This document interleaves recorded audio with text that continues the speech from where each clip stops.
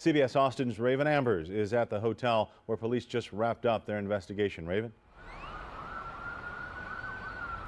Yeah, that security guard was patrolling this parking lot behind me where police say multiple shooters shot at two men. At first, that security guard didn't think much of those shots until one of the men came running up, bleeding out, pleading for help.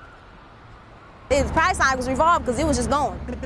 You know what I'm saying? Like, you know, the ones you just hold your hand on the trigger. As a security guard, Jasmine Adams has seen a lot, but nothing quite like this. Well, I'm not used to all this shenanigans. Two men shot in the parking lot Adams patrols every night. It happened near the northbound I-35 service road and 183 just before 4 this morning. We know that there were multiple shooters, and we know that there was a lot of people involved. Adams only saw one of the shooting victims, a man running up to the hotel who had just been shot multiple times. From what he said he don't know.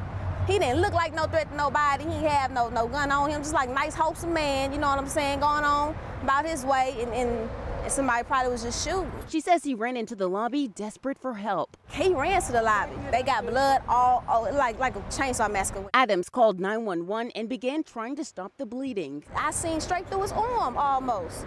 His back, I mean, he had shown his back, but yeah, man, he was just rolling on the ground, like I said, in agony, and I had to put pressure on his arm. That's what she told me to do on the phone. EMS took both victims, a 38-year-old Hispanic man and a black man, to the hospital with multiple gunshot wounds. Police say the Hispanic man died at the hospital. And I get on the phone with my supervisor, and he'll tell me, "You're doing a good job." No, like, I need a raise. You know what I'm saying? Like I just saved a life.